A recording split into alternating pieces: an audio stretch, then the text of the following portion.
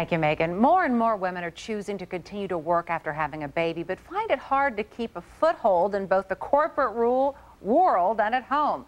A local author and business owner is doing it, and she has some advice in tonight's cover story. Here's CBS 42's Elizabeth Danheim. Karen Steed Terry knows what it's like to balance both a career Hi, sweetie. I want some more cookies. Okay. And her family. She's doing it. But the difference between her and some other women is Karen's flexible schedule. I teach in a very specialized field, geographic information systems. When Karen moved to Austin, she decided, as she tried to start a family, to not go back into the corporate world. Instead, she became an independent consultant and software instructor. Once my daughter was born, I could schedule things around her schedule.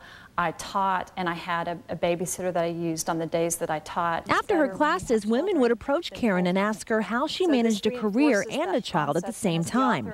This led her to write a book called Full-Time Woman, Part-Time Career. A lot of women get pregnant, and then they say, I want to do something flexible.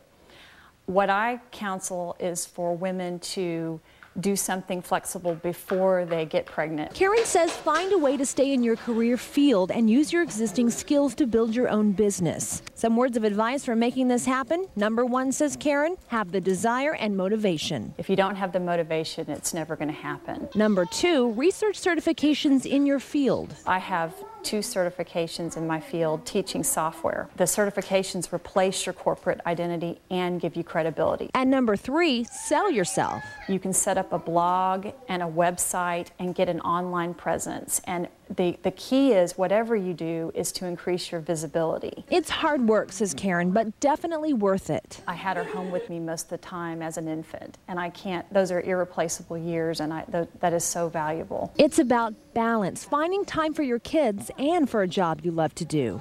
In Cedar Park, Elizabeth Danheim, CBS 42 News.